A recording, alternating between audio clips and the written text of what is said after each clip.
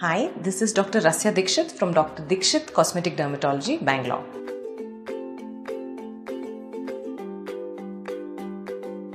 One of the common causes of redness and rash and itching in multiple areas, especially under the breast, on the back, on the groin, as well as inside the ear, can be a simple condition called seborrheic dermatitis.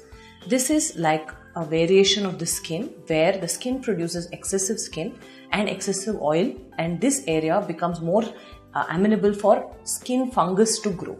And when this fungus has an overgrowth, this area becomes very sensitive and rashy.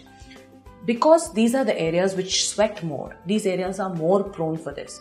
The treatment includes the use of some topical antifungal creams as well as mild detergents or mild soap. If you use, it is not like you have a fungal infection so you have to use harsh soap. That actually makes the condition much worse. So using a mild antifungal soap and antifungal cream, and maybe you will need some prescription creams to make the rash get better.